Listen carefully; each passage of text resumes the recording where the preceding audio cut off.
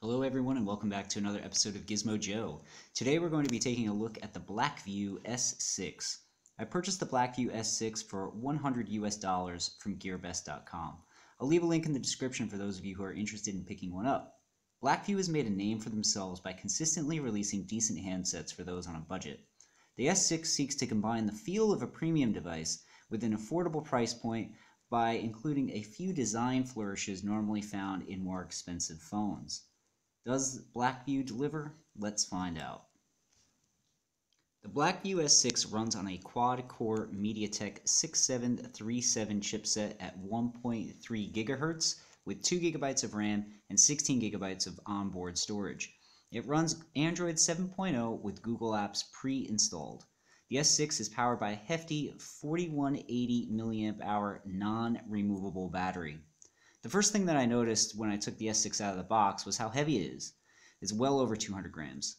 This comes from the fact that the frame of the device is made of metal, giving the impression that the phone is more expensive than its modest price tag. The weight does make the phone feel solid, like it could take a few bumps and drops without concern. I should mention here that the back of the phone is plastic. However, it does feature a decorative embossment with a fine grain-like texture. The front of the S6 houses the selfie shooter, speaker grille, and LED notification light. There are no physical navigation buttons, as the S6 relies on software buttons instead. Flipping the device over, you'll find an 8 megapixel and 0.3 megapixel dual lens rear shooter, an LED flash, fingerprint scanner, and a single mono speaker. At the top of the device, you'll find a 3.5mm headphone jack and a micro USB charging port. Personally, I prefer the charging ports to be at the bottom of the device, but this is a small complaint. The right side of the device has the volume rocker and power button, which are also metal. The left side of the device doesn't have anything, and finally at the bottom you'll find what looks like two speaker grills. However, these are purely cosmetic. Covering these holes does not augment the sound in any way, as all sound comes from the speaker on the back. You can remove the plastic back cover by pulling up on the notch found on the bottom right of the device. Here you will find the non-removable battery, 2 SIM card slots, and a dedicated microSD card slot capable of accepting cards up to 128 GB. The Blackview S6 sports a 5.7-inch LCD panel and an 18:9 aspect ratio with a 720 by 1440 resolution. During everyday use, the screen was crisp and boasted decent contrast. I found that the viewing angles were quite good and that the screen was bright enough to be used in direct sunlight. You'll notice that the corners of the display are rounded. However, this is not because the screen itself is rounded.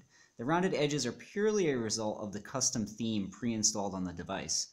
If you were to look hard enough during operation, you can actually see that the display has normal sharp edges. This is most noticeable during boot up.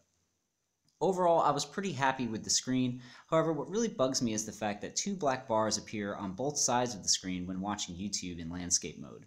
This isn't a problem exclusive to the S6, but rather an issue that all phones with the 18:9 aspect ratio have. There are workarounds for this, however.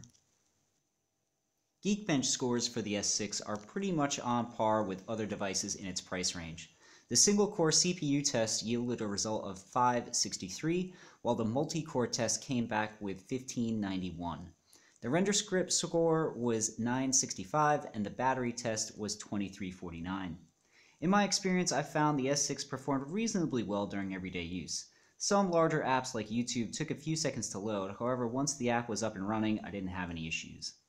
I was able to play games like Asphalt, however, I ran into an issue with the controls.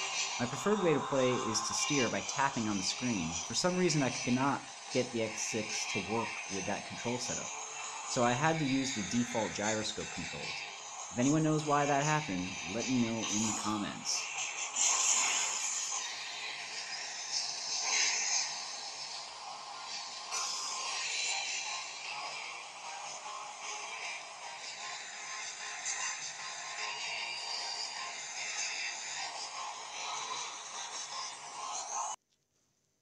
The rear camera on the S6 is decent. It picks up sufficient detail for social media. Color saturation was a bit washed out, but it's nothing that a little post-processing wouldn't fix. As is the case with many devices in this price range, the dual camera is fake. The bokeh effect is non-existent. Instead, the phone tries to pull the wool over your eyes by indiscriminately blurring the edges of your photos. I really wish manufacturers would stop doing this and just focus on including a halfway decent shooter. I have a link to a gallery of photo samples in the description below if you're curious.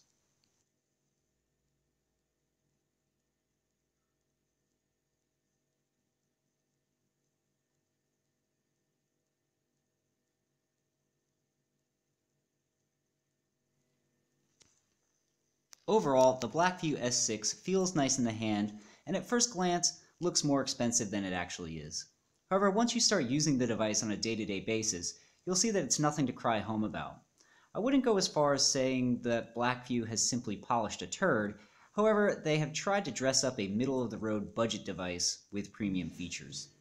That's going to do it for this week's episode. Thanks for watching, and don't forget to leave me some feedback, hit the like button, and subscribe to the channel. I'll catch you all next week with another video. This is Gizmo Joe, signing off.